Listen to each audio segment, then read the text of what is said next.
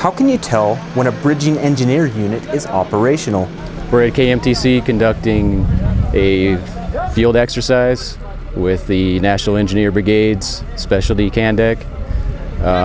This is the bridge company, and they are emplacing a 7-bay Mabey Johnson bridge.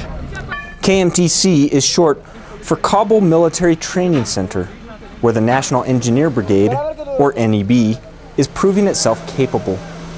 But the bridging exercise represents much more than just a few days' work for this company of Afghan soldiers. Today is a special day for the specialty Kandak and the bridge company. It represents the culmination of months of planning and training. This is their first time actually conducting a field exercise as a unit and emplacing a bridge at a remote site.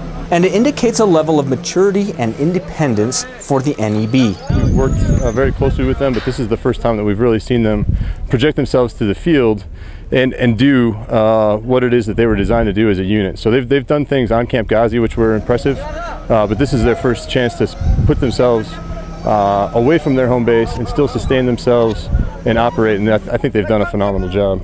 The milestone also shows the promise of the Afghan Army's ability to operate in the future after ISAF forces leave. This exercise is a national exercise. This can raise their capabilities in the future.